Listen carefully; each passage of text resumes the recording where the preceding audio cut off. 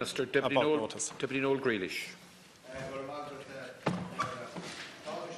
You may be aware that designated salmonide waters bylaw number 964/2018 was signed into law by the Minister for Communications, Climate Action and Environment, Richard Bruton, on the 25th of October last, which designated 7 state-owned lakes as salmonide lakes.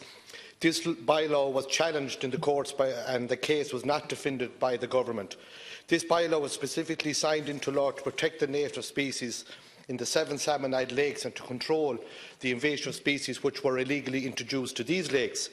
A bylaw must be implemented as a matter of urgency to protect the native species in these 7 lakes. 2 issues, Tánaiste. Why was the case not defended by the state when it was before the courts, when no representative from the state appeared to defend the bylaw 964 when it was challenged by the Pike lobby group?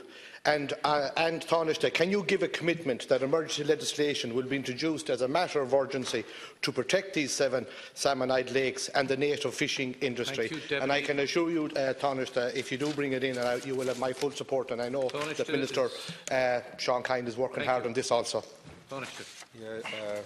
Thank you, Deputy, for raising this issue. The matter referred to by the Deputy has been examined by the Department of Communications, Climate Action and Environment and is not considered a matter that can be appropriately included in primary legislation. Primary legislation in the inland fisheries area generally sets out a framework for the vires of the relevant minister to enact secondary legislation to encompass fisheries management matters.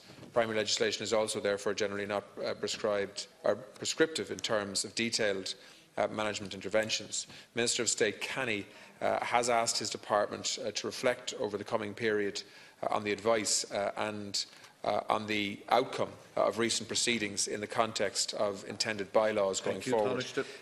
It must be emphasised, in the context of the Deputy's question, that the lakes in question have long been designated as a matter of policy for management primarily for the benefit of wild brown trout, and that policy designation remains. Inland Fisheries Ireland have advised that stock management plans in respect of these lakes for 2019 have been approved by its board. Thank you very much, Deputy Tom.